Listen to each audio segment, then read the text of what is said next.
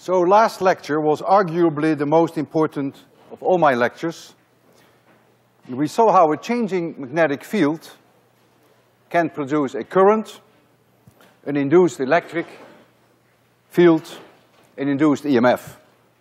And Faraday expressed that in his famous law, his famous equation, which you see there on the blackboard. You select a closed loop in your circuit. Any loop is okay. You attach an open surface to that closed loop. Any open surface is okay. And you then get an EMF in the loop, and that's the time derivative of the magnetic flux through that surface.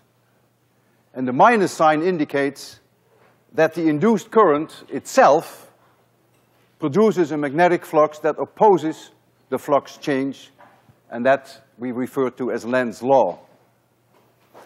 Today, I will expand on this a lot further. So let's start with a conducting loop and a magnetic field. This is a conducting loop. Let the dimensions be y, x, and let I have a uniform magnetic field. Magnetic field B is like so, and I choose as the perpendicular vector to my surface. This is the surface that I attach to that closed loop. I choose it pointing up. And so the angle between DA and B, say is theta, but B is uniform. So the flux, phi B, is defined as the integral of B dot dA over this open surface.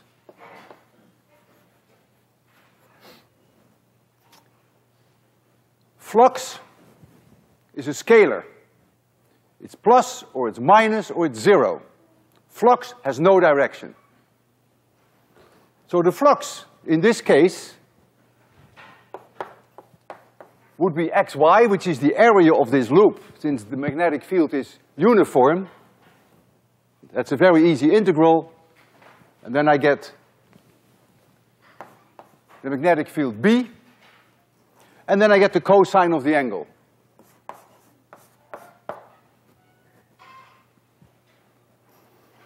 So now, according to Faraday, it is the time derivative of this quantity that determines the EMF. And you can do that in several ways. You can have a dB/dt, the change in the magnetic field. This is the area, A, of the loop. You can change the area. You can have a dA/dt. But you can also change theta. You can have a d theta dt. And I will look at those today. This number here, the way I have chosen my dA, is a positive number. If somehow this number increases in positive value, the induced current that is going to run will try to create a magnetic field to oppose the change. So in that case, if the flux, which is now positive, is getting larger positive, then the current that's going to run will be in this direction. That's Lenz for you. So it creates by itself, this current will create a magnetic field in this direction. And if the magnetic flux, which is now positive, the way I've defined it, were decreasing, then the current would go the other way around. Last time, I did several demonstrations whereby we changed B. We had dB/dTs. And there was one particular demonstration that blew your mind and that you will tell your grandchildren about and that you will always remember, I hope. Today, I'm going to change theta and I'm going to change the area, which will also give me then induced EMFs and therefore induced currents into a closed conducting loop. So let me make another drawing of the closed conducting loop. This has length y and width x. And I'm going to rotate this. My idea is that you can see this three-dimensionally. I'm going to rotate this about this axis with angular frequency omega. Omega is 2 pi divided by the period. The period is the time of one rotation. Normally we choose for that capital T. I don't want to do that today because T can confuse you with Tesla. And so I'm going to rotate this around. So the angle theta that you have there, theta then becomes theta 0 plus omega t, going back to 801. And I choose this theta 0 such that at t0, I choose my theta to be 0. And so I have nothing to do with theta 0. So what now is the magnetic flux? This is my loop. I have to commit myself to a surface. Well, I will just choose this flat surface. Just like I did there, I chose that flat surface.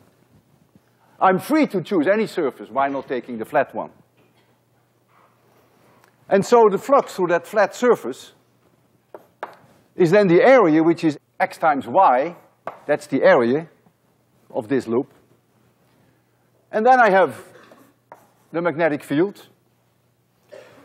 And then I have cosine omega t. Maxwell tells me it's not the flux that matters. It is the change in the flux that matters. Okay, so d phi dt. I get the A, the area, I get the magnetic field, an omega pops out, and I get a sine of omega t, and I get a minus sign. Normally I don't care about minus signs, because I'm only interested in the magnitude of the induced EMF. I always know in which direction the current will flow. I really do, because I know Lenz's law. So you should never have too many hang-ups on those minus signs. But since I'm getting a minus sign out of this now here, it would be a little foolish not to put a minus here and make this into a plus, because that then, according to Faraday, is immediately the EMF, and the EMF is changing with time, because you have this sine omega t in here. And so the current that is going to flow, the induced current, which will also be time dependent, is the EMF divided by the resistance in the loop. And this is the total resistance of that entire network. There could be light bulbs in there, there could be resistances in there, it's the total resistance. And this current, when I rotate this loop, is going to alternate in a sinusoidal fashion. And we call that alternating current, AC. That's what's coming out of the wall. AC. Suppose this loop was double, and what I mean by double is the following, that it was like this. Follow my picture closely, I will go slowly. It's like this, like this, like this, so, back, and I close it here. So it's one closed loop, but I have two windings. I have to attach a surface to this closed loop. That's mandatory. Faraday insists I attached an open surface to this closed loop. What will it look like? Well, I advise you to take that, dip it in soap, and look at it. And what you will see then, because the soap will attach everywhere to the closed loop, you're going to see one surface. It's not two separate surfaces. You don't have two separate loops. It's one surface, but sort of two layers. One is lower, and the other one comes on top. And so, the magnetic flux will double now, because you're going to see that this magnetic field penetrates both this soap film and the one that is below. And so you get twice the EMF.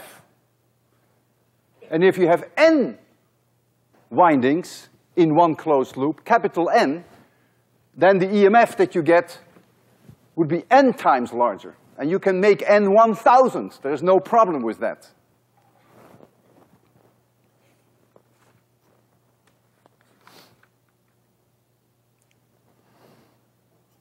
I'm going to do a demonstration for you whereby I'm going to use the Earth's magnetic field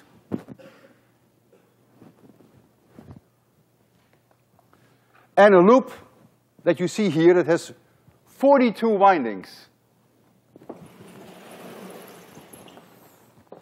So my capital N is 42, not just 2 like here, but 42. And it is circular.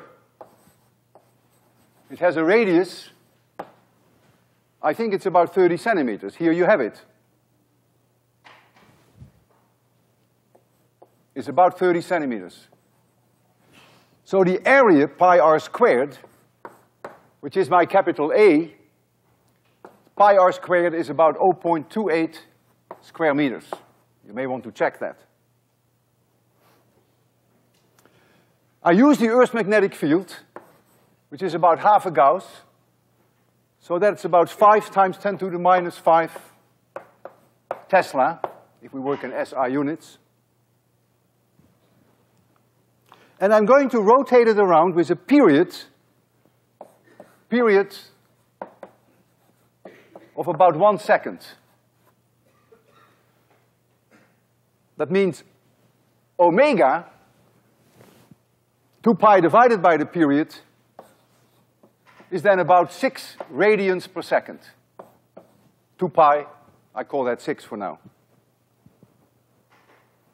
And so what is the EMF that I'm going to get when I rotate it once around per second? Well, the EMF will change as a function of time. We're going to get 42, that's N. We're going to get A, that is 0.28. We're going to get B, that is 5 times 10 to the minus 5. And then we're going to get omega, that is 6. And then we get this sign of 6t. You see the equation there? The only difference is we have a capital N now here, because we have N windings in the closed loop. And this number here in front of the sign 6t, you should check that, is about 3.5 millivolts. 3.5 times 10 to the minus 3 times the sign of 6t, and that now is in volts. So you get an alternating EMF, positive, negative, and the maximum value that you would get is 3.5 millivolts.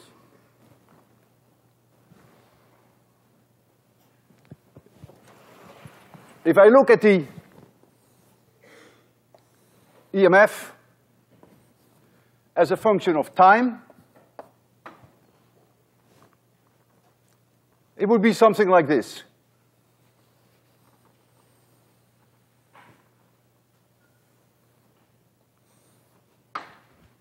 And from here to here would then be 1 second, if I really rotate it around in 1 second. And so the current, the induced EMF, according to Ohm's law, is always the induced current times the resistance of the whole loop. So the induced current will also have this shape, of course. And how high that is depends on how large R is. But the EMF is independent of capital R. The EMF follows exclusively from those numbers. It's the current that depends on what the resistance is. Suppose now I rotate twice as fast. I double omega. 2 things are changing now. For one thing, that the full period now goes from here to here, only in half a second. But there's something else that changes. The EMF now doubles, because look at my equation. It's hiding behind the blackboard, I think. There is an omega in there. It's linearly proportional to omega, because it's the phi dt that matters. So the omega pops out. And so you now get double the EMF. So the 3.5 millivolts maximum would become 7. And so if I try to make a drawing of that, twice as high here, twice as low here, then you would get something like this. And so this omega is now twice this one. You get double the maximum value of the EMF.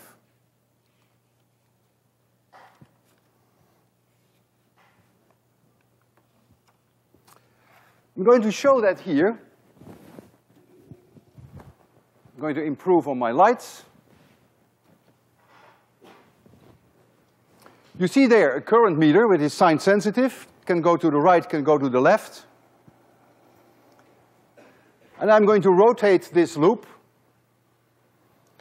When you rotate a loop in a magnetic field, you can even rotate it in such a way that you get no EMF.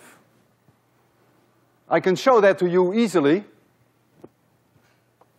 If this is the loop, and if somehow the magnetic field came in like this, if you rotated this loop now around this axis, there would never be an EMF, because the dA and B would always be perpendicular to each other. So there's never any flux going through this system. No flux change. But of course, if you rotate it around this direction, that would be fine. So think about that. Don't fall in that trap. You can rotate in such a way that there is no flux change.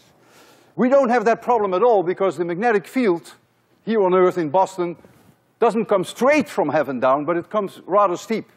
So there's never any problem here. I don't have to worry about that. So here is that loop, 42 windings. The scale there is in microamperes. So if you want to, you can calculate what the resistance of the loop is when I rotate, but that's really not my objective. I want you to see that when I rotate it, that you get an alternating current. Very modest, because I rotate very slowly. Now I rotate faster. That is proportional to omega. And so if I rotate faster, you get a much larger maximum induced current. A larger EMF, a larger current. I don't know how fast I can go. This is about as fast as I can go. Gets almost up to 4 microamperes maximum. And so we are producing here AC, alternating current. We have slipping contacts here so that the system doesn't break. And we could put a light bulb here somewhere in this line, and then the light bulb may glow. In the United States, what comes out of the wall is 60 hertz. So that means that the current through a light bulb becomes 120 times per second. 120 times per second do you go to the zero if you have 60 hertz.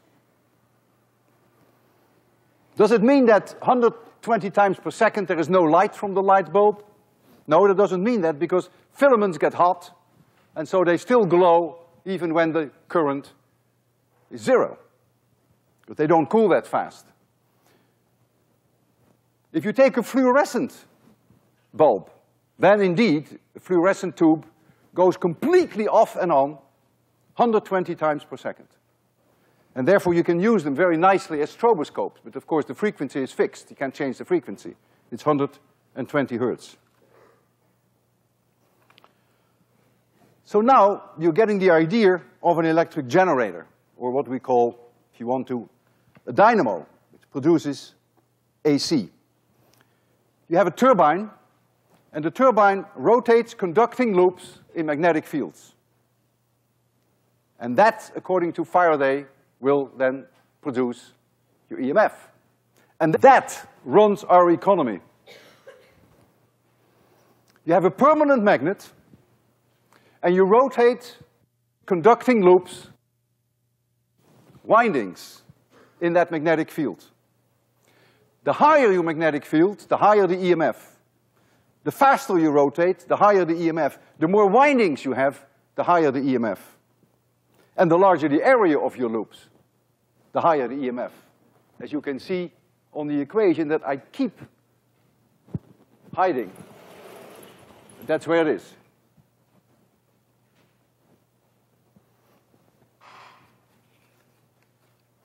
In the United States, we have 60 hertz, as I mentioned, and we are committed to a maximum voltage coming out, that is the maximum value that you get from the alternating voltage of 110 times the square root of 2 volts, and we call that 110 volts. In Europe, we have 50 hertz, and the maximum voltage there in the oscillation is 220 times the square root of 2. You cannot change omega and go faster somewhere where you generate this electricity, because that would have major consequences. Number one, the EMF that comes out of the wall would go up, so you might blow your television, your circuits. But besides that, you would change also the frequency of the alternating current. And there are many systems that run in such a way that they are locked into that frequency. For instance, many electric clocks, and certainly record players, if you still have one, are locked into the 60 hertz. And so if you were to increase omega, your record player would go around faster, and your clocks would go faster.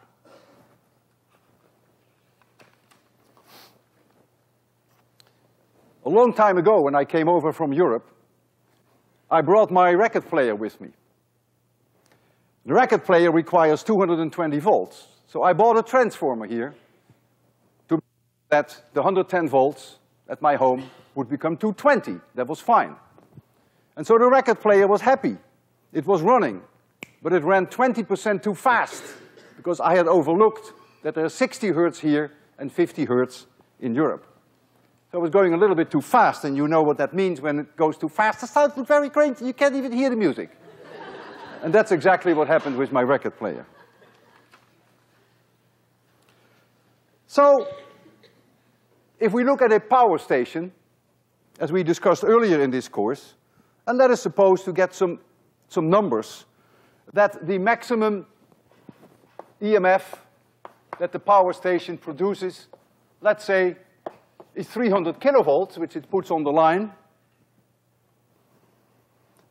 And let's say we have loops that have an area of about 1 square meter, and that they use magnetic fields which are, let's say, half a Tesla's, by no means unreasonable numbers.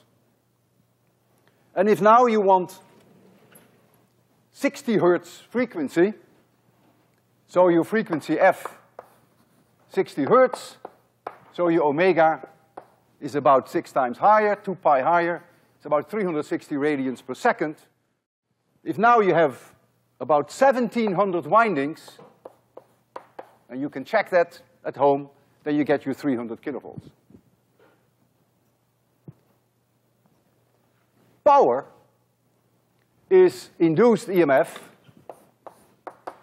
times current. And with Ohm's law, you can replace E by IR, and so you get I square R. This is joules per second. And so someone has to do work. Someone has to put in the energy, for which you need perhaps fossil fuel. You have to burn oil or coal to keep the turbines going, or nuclear energy, or waterfalls, or wind. But something got to keep those windings going, to keep our economy going. A typical power station in this country has about 1,000, produces about 1,000 megawatts, which is about 1,000 times a million joules per second.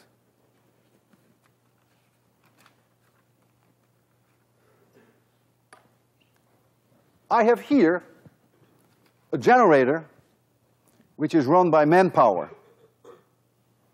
And for this I need a strong man. Who wants to volunteer? You look very strong there. Now you don't want to look at me now. Come on. Every morning we talk a little bit, but now you didn't see me.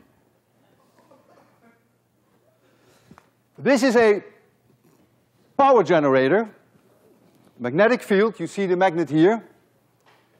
And there are current loops, windings, and when you crank this, you turn those windings into this magnetic field. There's a light bulb here, 20 watts. And this gentleman is, what is your name? Naveen. Naveen, that's almost my last name. Can you start turning and see whether you can produce 20 watts? Put your foot on the, yeah, keep going. Oh man, a little better. Keep going, that's not 20 watts yet. Are you sure you had a good breakfast this morning? He's producing roughly 20 joules per second now. Will you stop a minute? We have 6 light bulbs here. Lewin, be my guest. 120 watts. Man, where is Superman? I see nothing. 120 joules per second. He doesn't even come close. Keep going, man, keep going. You want me to stop, hold this? Yeah, keep going. Forget it. Forget it. You tried, and that's all that matters.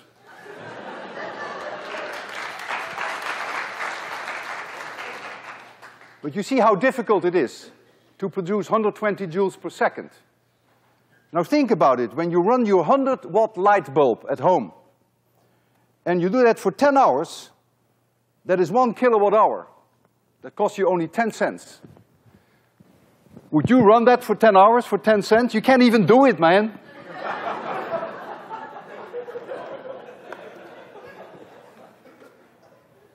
I'll show you something.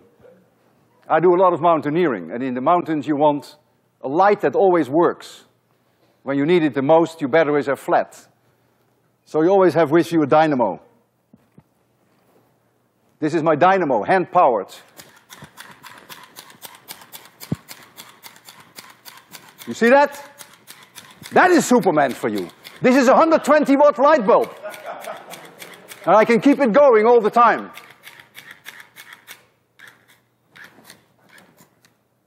I can do better for you. I have a radio here. And this radio has a little generator. Magnetic field, constant magnet, permanent magnet, and windings, which you turn around. And when I do that, I do work, and I generate an EMF. I charge batteries. And then I can play this radio.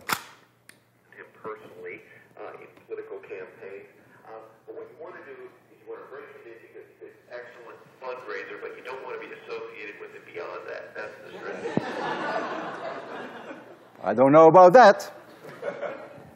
And it's designed in such a way that if you turn just for a minute, that you have several hours that you can play the radio. It's quite amazing.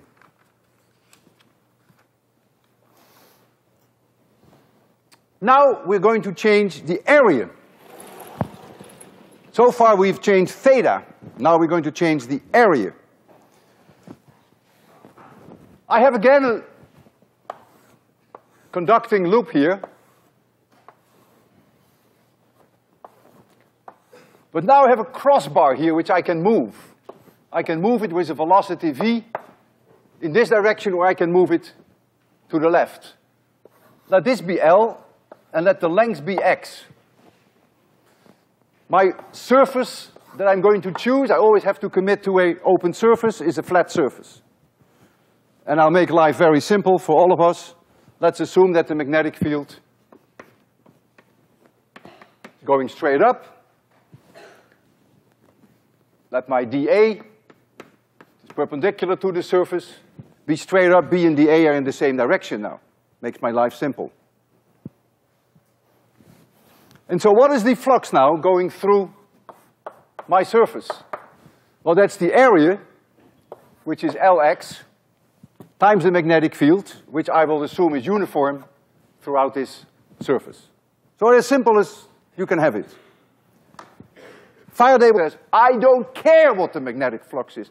I want to know how that magnetic flux is changing. All right. Okay, Mr. Faraday, d phi dt equals L times B times the x dt. But the x dt is my velocity. And so I get here times the speed. The x dt is the velocity. And this now is the magnitude of the EMF. Notice I don't care about minus signs. I just want to know how large the EMF is in terms of magnitude. I always know the direction. Because I know if I move this to the right, that the flux is positive, the way I have chosen my dA. And as I move it to the right, that flux is increasing. And so I know that the current is going to run like this, which then creates a magnetic field that opposes the change. And if I go in the other direction with the velocity, then of course the current will reverse. Phi Lxb, I can live with that. d phi dt, I can put a b here. If you like that, to remind you that we're dealing with magnetic fluxes, LBV, I'm happy. If I look here at this rod, try to make you see three-dimensionally, this rod is coming straight out of the blackboard. Then the current is now coming to you. The magnetic field is pointing straight up. And so remember that the Lorentz force is always in the direction of I cross B, is in this direction. That means the Lorentz force, FL,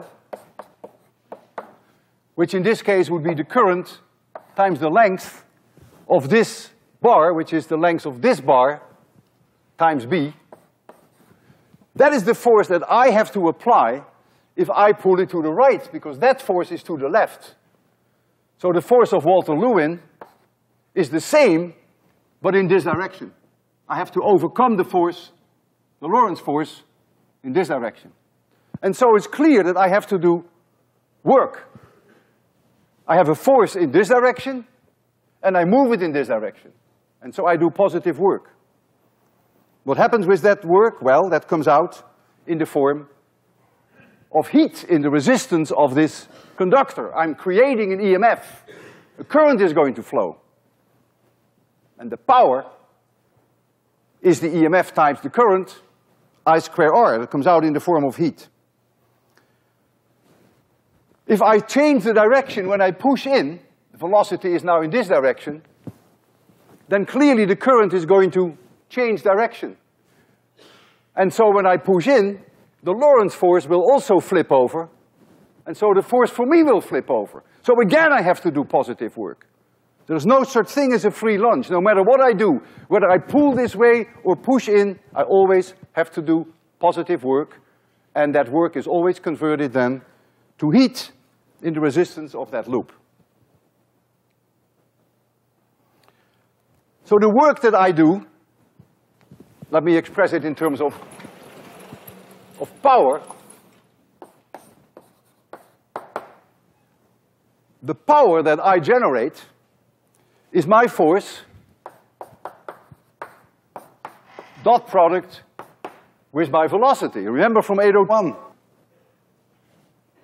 The work that I do is force over a little element dx. But power is work per unit time, so the dx dt becomes velocity.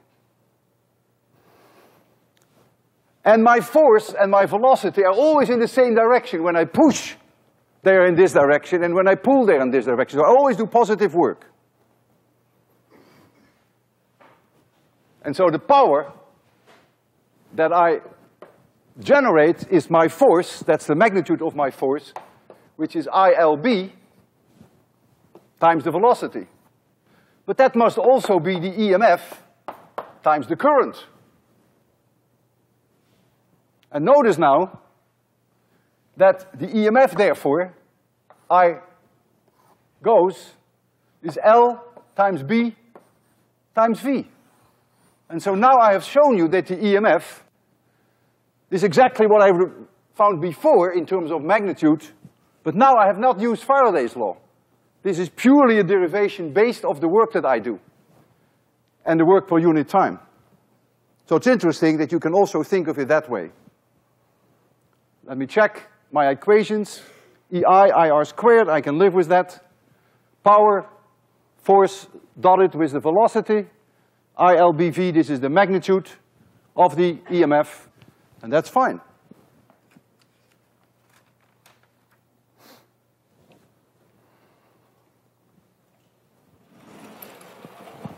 If I have a conducting disk, solid disk, and I move that, I try to move it through a magnetic field, North Pole, South Pole.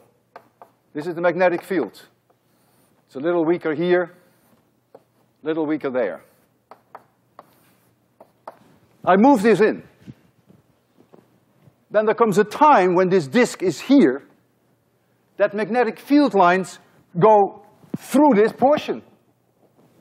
That means the magnetic flux through this surface is changing. Lenz doesn't like that. Faraday doesn't like that. And so what's going to happen, a current is going to go around now like this. It's not so easy to precisely determine how that current exactly flows.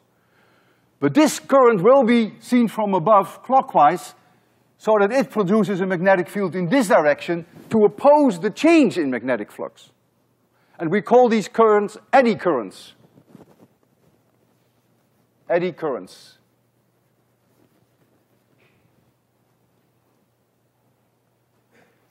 The eddy current produces heat in here. The heat is the product, joules per second, of the power, E times I. I square R always comes down to the same. So this disk will heat up a little bit. The resistance now is the resistance there. And that means that the disk will slow down. At the expense of kinetic energy, heat is produced. And it won't go as fast through this field than the situation would be if there were no field. And we call that magnetic braking. And you can easily convince yourself, which you should do at home, that if you look at the current right here coming out of the blackboard, and you calculate the Lorentz force right there, you will see that the Lorentz force is in this direction. It's pushing it out. It opposes the motion.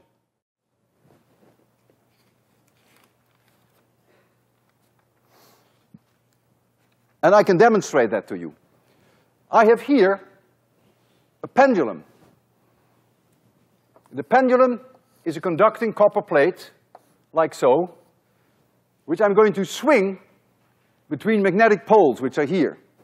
I'm going to swing it in this direction. In fact, I have two pendulums. One whereby this is solid copper, and I have another one whereby it is slotted, like teeth. If I'm going to oscillate this one in the magnetic field, you're going to get current there, eddy currents, sometimes clockwise, sometimes counterclockwise, depending upon how the magnetic flux through that surface is changing. Whether it moves into the magnetic field or whether it moves out of the magnetic field, it will always oppose its motion. And so it will damp, you will see that. And it's at the expense of kinetic energy, heat will be produced in this copper. If you do it with something like this, the damping will be substantially less. Not zero, but substantially less. Because now if there is an EMF that wants to drive a current, this current has to go through this opening, which is air, which has a huge resistance. And remember, power is E times I, and it's I square R, and if the current is extremely low because the resistance is so absurdly high, then you don't dissipate much power. And so there's not much damping. and I can show that to you. By the way, this damping, this magnetic damping, is used sometimes for scales that you weigh yourself on, so that it doesn't oscillate for too long, so that it damps very quickly. So you're going to see the oscillations there, and it's going to be a little dark, but that's the best way that I can make you see it. Turn on the power. So you see there the loop, I'll give you a little light. And first, I will oscillate it without any magnetic field. I can power this magnet because it has solenoids. So I'll just oscillate it, no magnetic field. Gives you a feeling how it oscillates.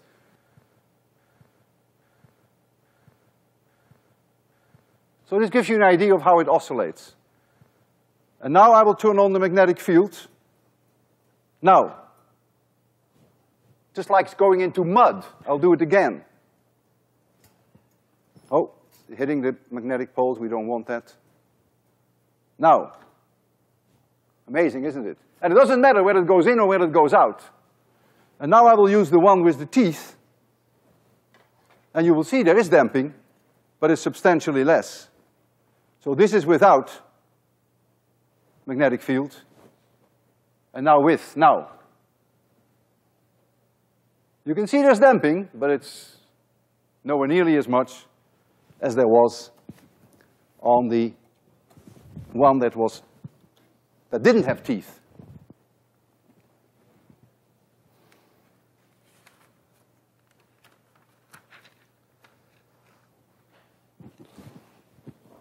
I have here a remarkable example of how our economy is run.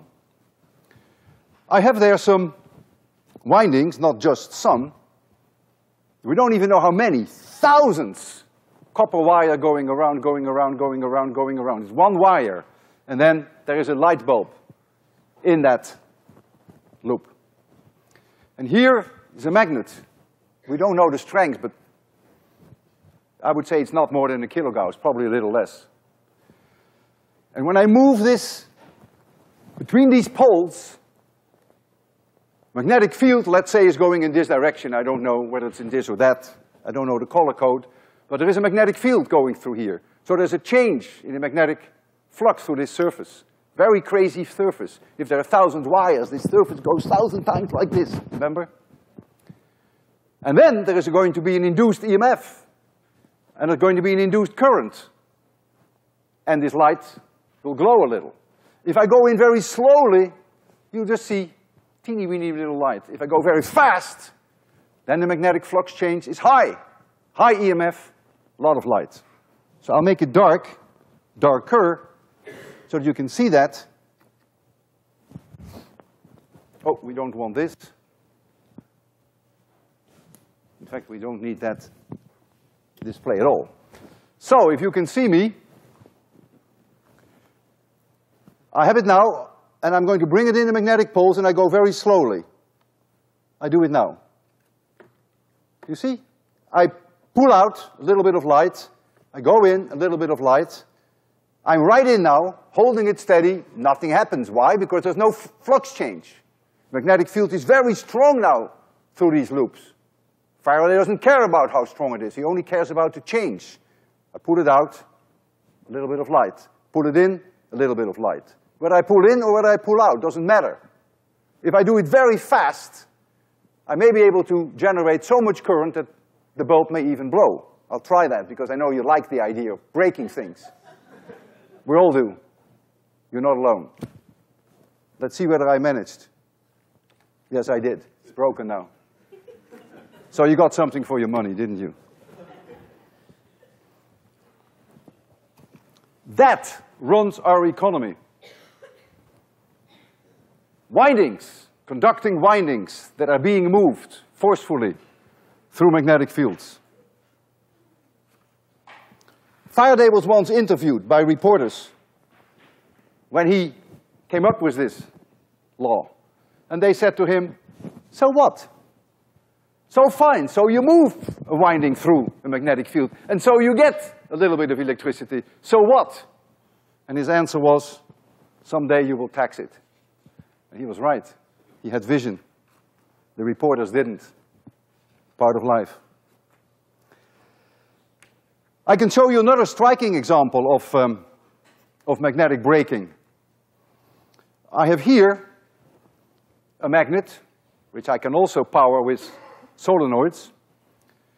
And I have here two rings. One ring, which is complete in the sense that it's like so, conducting ring. I drop it through the magnetic field. And as the flux is changing, the eddy current will flow in such a direction that it will oppose the change. And so it could either be in this direction or in this direction, I don't know, but it will flow to oppose the change. And so as it enters the magnetic field, when the flux is increasing, it will be damped. When it is in the magnetic field and the flux is not changing very much anymore, there will be no damping. But when it comes out of the magnetic field, the flux is changing again through the circuit, it will be damped again, and you can see that. And then I will throw through there another ring, which is the same dimension, but this ring has an opening here. Air, the resistance is huge. So the current that is going to flow, this eddy current, is way lower because the resistance is so high, and so there is no power dissipation because I is so low, and so there is no heat produced at the expense of kinetic energy, so there is no damping. There is no force, no strong force that opposes it. And I can show you both. And for this, I need the DC power on again, and we're going to project it there on the wall. I have to wait and see that I get my carbon arc up. There it comes. So we're going to project this slot, which is the opening between the pole shoes, on the wall there. Light off, all off. And you see it there. This is that magnet. And here comes the ring. The ring that is going to be decelerated heavily when it goes in. Watch it. Oh, small detail. I forgot to turn the power on. Oh, there we go. Power goes on now. Actually, you've seen now, I did that purposely, you've seen now how fast it should go if there is no magnetic field. Now there is a magnetic field. Now did you notice these three phases? You get damping, and then when it is right in the magnetic field, when there is very little flux change, then it picks up speed again, and then it slows down again. Watch it again. Now, the one with the slot. Amazing, eh? Now once more the one without the slot.